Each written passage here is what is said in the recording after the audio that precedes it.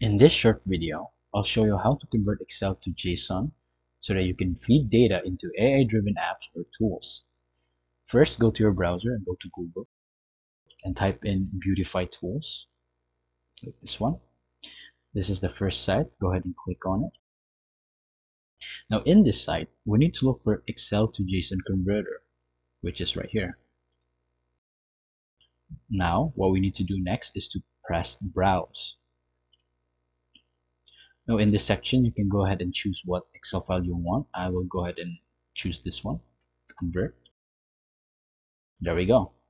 Next, just go ahead and click download. And there we go. Now, in my case, it's a text file instead, but don't worry, we can easily change that into a JSON. Go ahead and open the download, which is this one.